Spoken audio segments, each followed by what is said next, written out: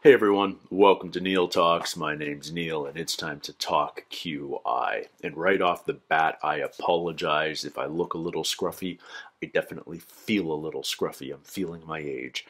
Thursday night, went out for dinner and drinks with a couple of guys I haven't seen in months. Next thing you know, it's 2 a.m. and we've been out for 8 hours.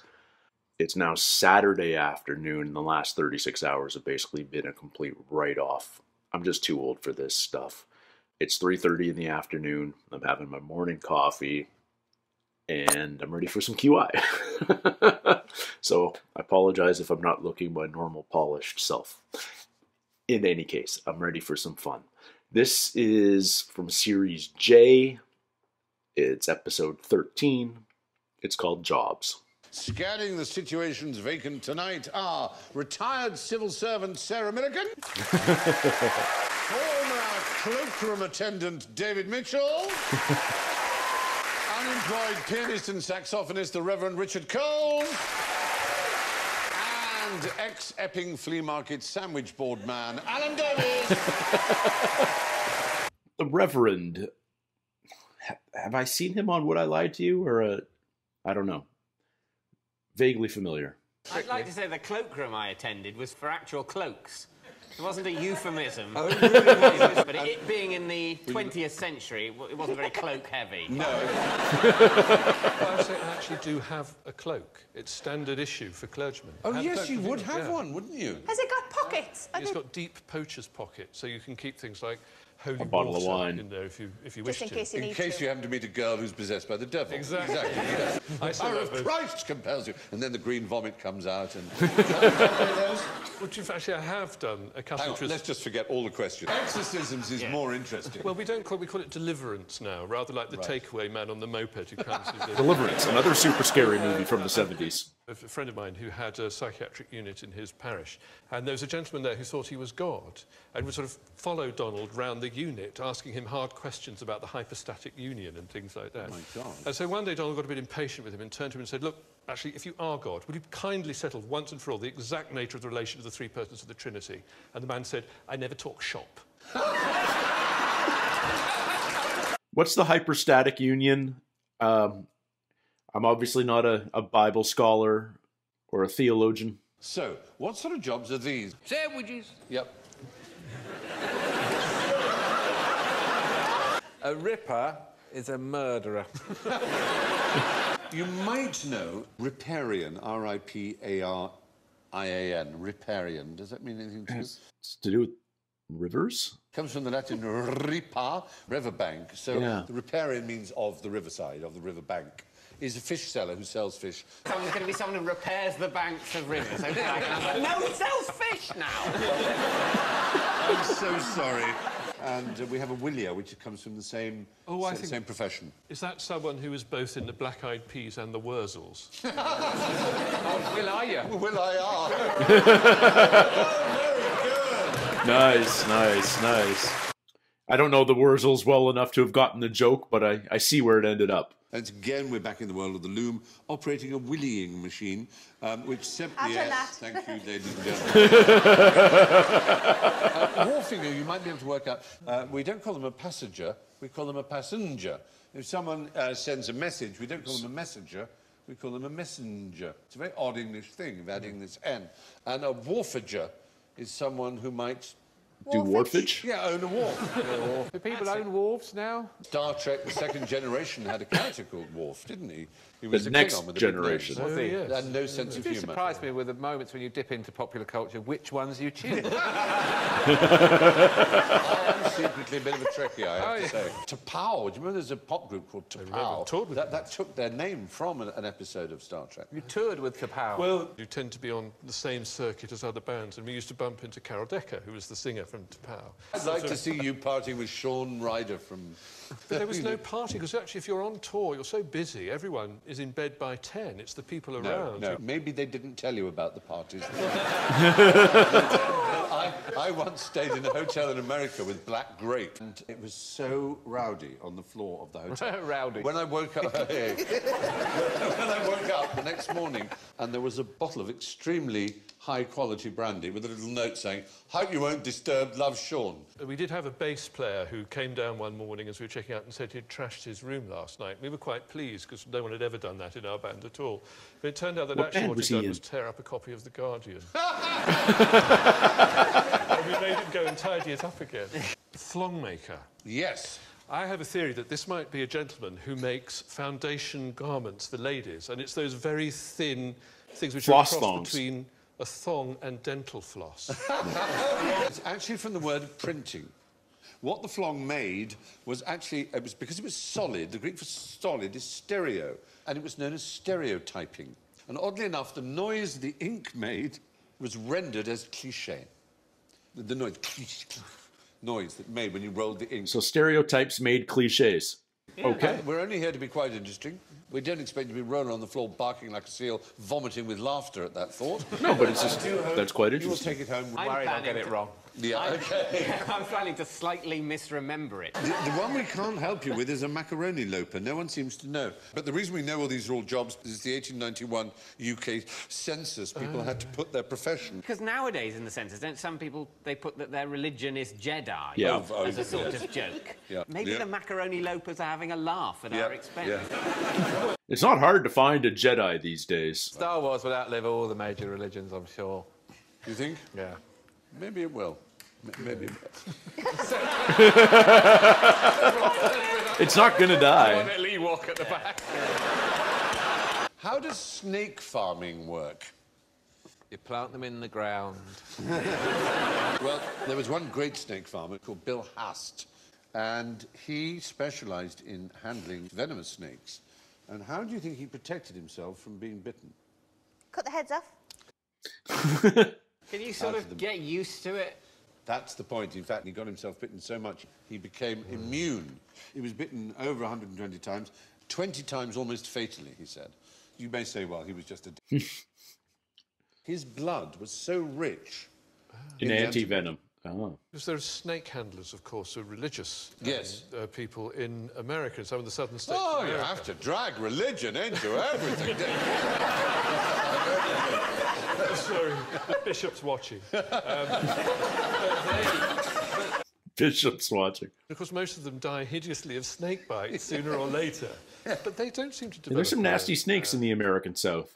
You might also know of a king of Pontus, Mithridates, when he was convinced he was going to be poisoned, and he was one of the first people we know of who made himself immune to poisons by taking small amounts of them. I went to India on holiday, and there was a bit of food going on, and there were some green chilies in a glass. Now, some green chilies are quite chewable and dippable. And some are so not. I could see 3 Indian ladies peering around their heads round, actually nudging one another. But while I was there was a story about an Indian woman who could eat. She set a record that's in the Guinness Book of Records or something. I mean, Yeah. dozens of these things. Yeah. Same principle, I suppose. Have you been to Iceland? No. Oh, the smelly fish. Hackle. It's fermented What is shark. it? Hackle is they kill a shark, Yeah. and then they bury it in sand on a beach so it putrefies in its own urine. And then they dig it up and they cut it into cubes and give it to tourists. We're supposed to feel sorry for their financial crisis. Up yours, Bjork. Were they worried that tourism was going to get out of hand on that? So, what might an inspector of nuisances do?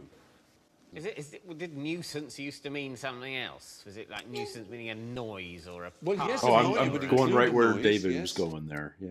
So if it was really smelly, very noisy, they would also disinfect houses that had had smallpox. They were also responsible for the scavengers. And what were the scavengers?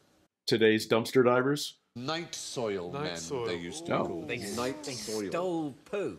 No, they bought it. The night soil man would come with his spade and he'd take your poo away. Right. Deeply necessary job, obviously. Would you And have to tip your scavenger? You know, like you have to do like milkman and postman at Christmas. It's a very good question. You leave a Christmas box. You leave a Christmas box, especially perfect varnished stool. The best stool you produce, you save it up for it. Get it thoroughly bronzed. good dinner that day. You can't spot a nut or a crack in it. It's just lovely. It doesn't remain in that... I know this because I was a chaplain for a bit in Uganda. It's not in its shape and form. It's slop. Slop. The same thing happens with squirty cream. Exactly. Comes out a lovely Yes, shape, you're but right. leave it for a few minutes and it's all Loses gone. its form, doesn't it? Thank you, David. So you, Just points ruined deducted. squirty cream. Points deducted for a sloppy stool. I'm ready. Let's move on. Please. Now, what is it about software engineers that drives people to violence? I don't like software which anticipates needs I don't have.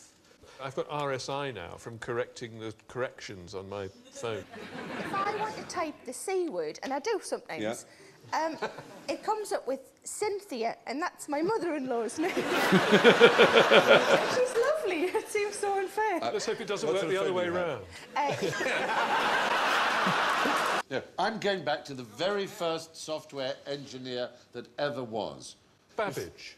Well, Babbage Lovelace. owed an enormous debt to this person. Ada Lovelace. Ada Lovelace also owed a debt to...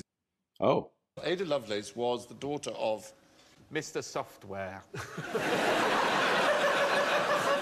She was like related to Byron or something, wasn't she? No, she happened to be the daughter of Lord Byron, and she was one of the great mathematicians of her age. And they wanted to steal the idea of a Frenchman who'd come up with the idea. It's a software idea. It was for automating something, and he invented a punch card system for it. Oh, from a loom. It's much more useful because it made something everybody in the world wanted to buy. Automated looms. Clothes. Punch And cards. textiles. Told what. Oh, is it for like a pattern on A loom. cloth? A loom. Right. Jacquard. Jacquard is the name. Oh, okay. And so we have a portrait of Jacquard himself, which is done in woven silk using a Jacquard loom. That is done by punched cards. Cool. It almost looks like a photograph. You think That you'd be is- happier, wouldn't you?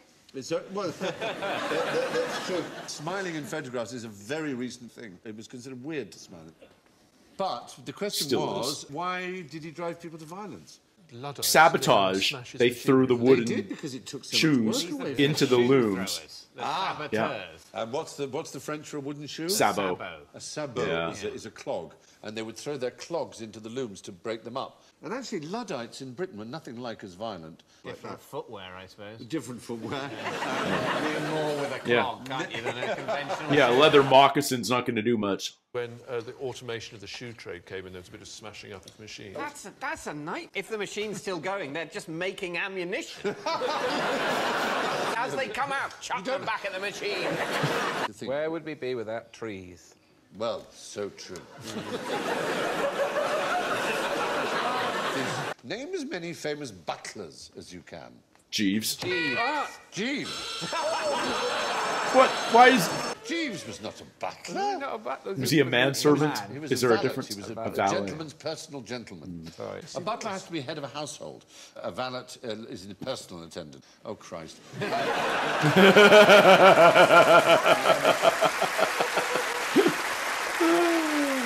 Is that a bit of Fry and Laurie? That You were quite young to play the role. were, really, yes, weren't I was you? young, I mean, you in particular, because he was quite a bit older, isn't he? But as Bertie Wooster said of him, although he is not a butler, if it comes down to it, he can buttle with the best of them. And so, the 5th Duke of Portland was so relied on his valet that when the doctor visited, the doctor would stand outside the room, the valet would do the rummaging around and call out what he saw. I'm just inserting my finger into his grace now. I would say it's a sort of yellowy-blue colour.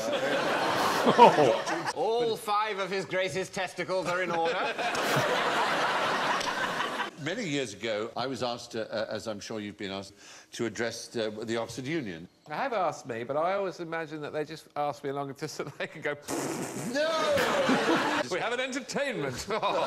Ask him something.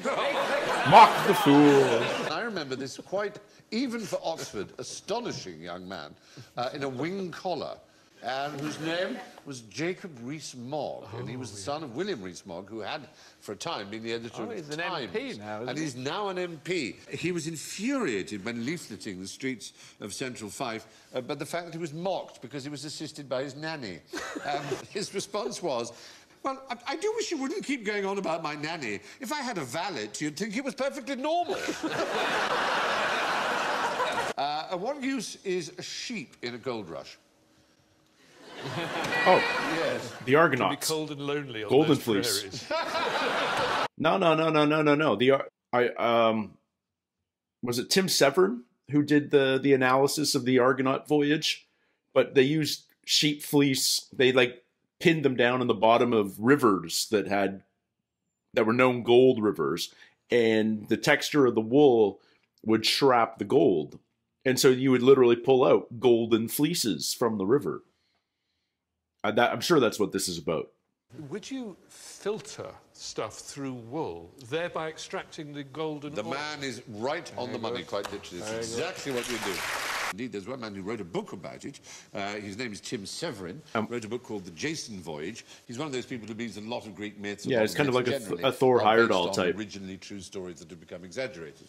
And he believes the Golden Fleece may be one such an example. Now, what are the Swiss planning to tidy up next? Is it in space? Yes. Well done, Alan Davies. What's the problem in space? Too many... Dead satellites. Old satellites. Debris. They're attempting, technically, to find ways of clearing up this debris, which is a serious Dyson. worry. You need a Dyson. Well, you need one hell of a Dyson. Dyson. Why is it... No, you need the nanny with the vacuum from Spaceballs. Why the Swiss? Why now? They have I've got a horrible thought. It might be for profit. Oh, they're not just a bit OCD. I don't think... The Earth is surrounded by junk from old satellites and all down to small pieces of wire and chips of paint, all hazardous to current satellites, on which our lives are beginning to depend. GPS and peacekeeping and all kinds of Grinder. things. Oh, Grinder. God, yes. It's a project called Clean Space One. There they are in the snow looking... And actually, that's Telly Savalas' hideout on Her Majesty's... Yeah, I was just about to say, that looks very Bond. They will manoeuvre alongside the unwanted object, grapple it with a claw, there you are, then dive into the atmosphere. The actual janitor thing is also destroyed. They both burn up in the atmosphere. So for every speck or needle, you have to send up a separate little old lady with a claw. £27 million. Well, this is ridiculous. That's what I mean by saying... That's so human. What about some sort of... I mean, I've admittedly haven't given this much thought. Some sort of Hoover? Yes, Spaceballs. Or you want to push them out into space, which is a bit loutish. It's even more literary, isn't Frankly, it is loutish. It's like sweeping out the front door. Now, what would be the best planet in the solar assuming that system to take your annual holiday plan in? got shelved. Earth. Absolutely the right answer, I would frankly say. Well, the great advantage of Earth is that you can survive on it. Yes. So lovely on a holiday, isn't it? In many of the places. Uranus, because it would be much longer. Ah, now there you're getting very interesting. Well, A Neptune's Uranian even year longer. is 84 Earth years. 84. But each day is only 17 hours. About 10 days. So a day on Jupiter is only about 10 hours. Jupiter is also entirely gas, which is not really very nice. It precipitates neon rather than water in the atmosphere, which creates brilliant, bright red rain. It's fabulous. That would be so pretty. So, but Pretty cold. So essentially, Jupiter's a nightmare. Your annual holiday, not only is it a shorter fortnight, it only happens once every 10 years. yes. Venus, on the other hand, rotates incredibly slowly. Yeah, but it's also like 900 degrees. Would last over 15 years. It's clouds of sulfuric acid. The surface is hot enough to melt aluminium, so you need really thick flip-flops. And the atmospheric pressure is equivalent to being half a mile under the sea on Earth. It's a bit like being in an Ibethan club at about 6 in the morning. But you'd only want a week there, wouldn't you? Yeah, no, it's like you don't go to Vegas for more than 3 days. You don't go to Venus for more than I have a dubious theory about Alice in Wonderland for you, if you're quite interested. Sure. A dubious theory from Stephen Fry. Oh, is this the Series J Alice in thing? Wonderland isn't a wildly imaginative children's fantasy after all. It's a bitter, satirical attack on Victorian mathematics. Carroll was a mathematician, wasn't he? Oh. We're not going to discuss it further? I like that one. I like that one a lot. Oh, maybe we are. Okay. At Oxford. Yeah. And he was a very conservative, classical mathematician. And there was a new world coming into maths that would resolve in David Hilbert's famous questions and the Poincaré conjecture and Riemann's hypothesis. Invention of devoted number themselves. 9, of course. The invention very, of number- very controversial. I've never taken to it myself. Squeezed it in between 7 and 10, and 8 and 10. Yeah. Eight came even later. Eight came later, They needed it for the war. All that sort of absolute nonsense he thought typified modern mathematics. The cat was brilliantly played in the Tim Burton film by who did the voice of the cat? It was super. Oh, God. Hugh Laurie. Hugh Laurie. Minus 2,000 points. It's time for a jolly jape, this time involving lasers and balloons. And I've got my laser. This is one of these things they use. Laser pointer, You know, yeah. I'm going to point it. You keep shouting in my ear. Don't point it at people's eyes. I'm not. Fucking eyes! It's fucking dangerous! The thing is, and I'm just going to press the laser here, and and and and But it's not going to work on the white. Green! Wow, cool. the black ones pop and the white one doesn't. Alan, Racist. you should have a. Begin to make sense. Just take your black marker, please. And can you make a black target roughly in the centre of the balloon? And I'm going to let you press the button as a reward if you do it sensibly. So... Tempted to draw a cock and ball. I know.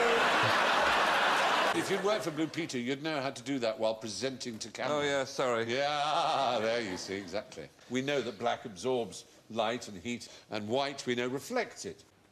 Cool. It works. So what was Darth Vader thinking? They put all the stormtroopers in white. Didn't help. No minus score. Ooh. Wow. Really? In first place. In first place. Patronising bastards.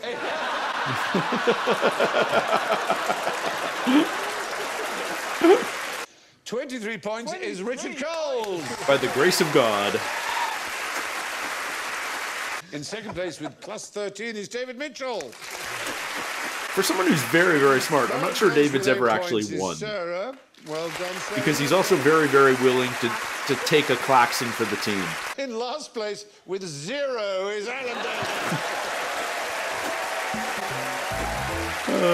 He dug himself out of the hole for Jeeves, though, so good for him. Thank you, good night, and be excellent unto each other. Bye-bye.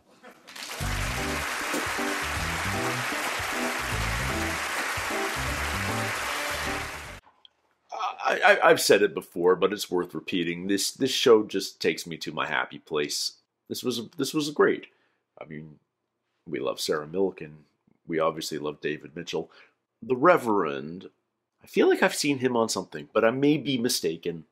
I've seen a lot of UK panel show content over the last couple of years, and I can't keep everybody straight. But he seems familiar, but if not, he was thoroughly entertaining, but it sounds like he had a musical career of some note as well. So you guys are going to have to fill me in and let me know what that's all about.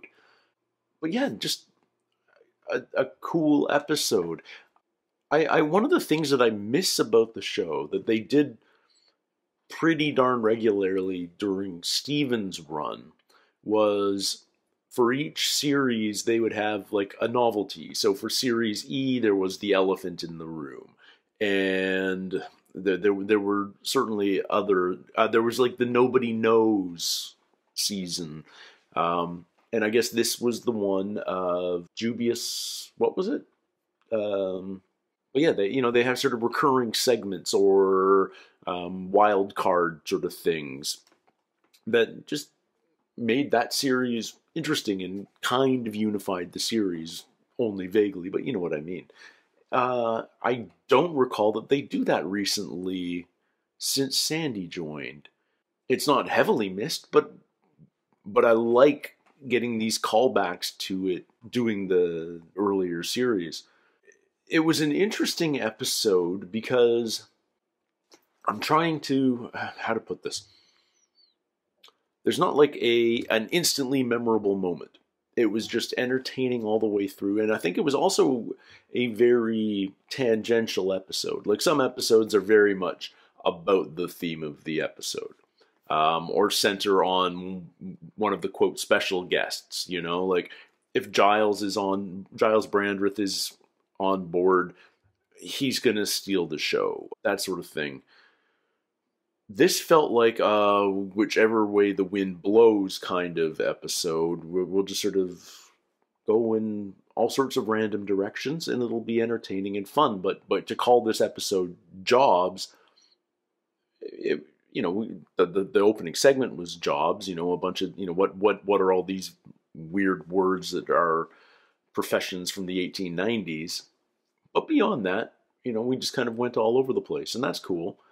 I'm not at all surprised that Steven is a Trek fan versus a Star Wars fan, because he was quite dismissive of Star Wars. That being said, this is 10 years ago.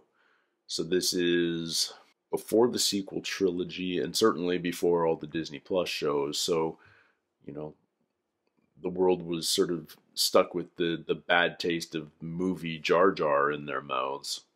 But I wouldn't be surprised if Star Wars outlives a global religion or two. Like, there aren't a lot of Zoroastrians out there anymore. And I'm sure there's going to be other religions that kind of fall by the wayside in the coming century or two. But Star Wars may have the staying power of something like Shakespeare. Don't hear what I'm not saying, because I know all of you are like leaping to your keyboards right now, accusing me of blasphemy or something. I'm not saying Star Wars is necessarily as good as Shakespeare. I'm saying it has the lasting power. The Bible isn't as good as Shakespeare either, but it managed to stick around. There's good stories that last, and there's mediocre stories that last, and, the why isn't always because it's a great work of literature. It's often because it's just a really cool story. Especially in the age of mass media that we've been in for the last century. It'll be curious to see what are considered like classic films 200 years from now. What do people still watch 100 years from now from the 20th century?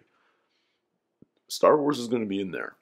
I think. I may be wrong. Debate. Discuss. That's what these comment sections are for.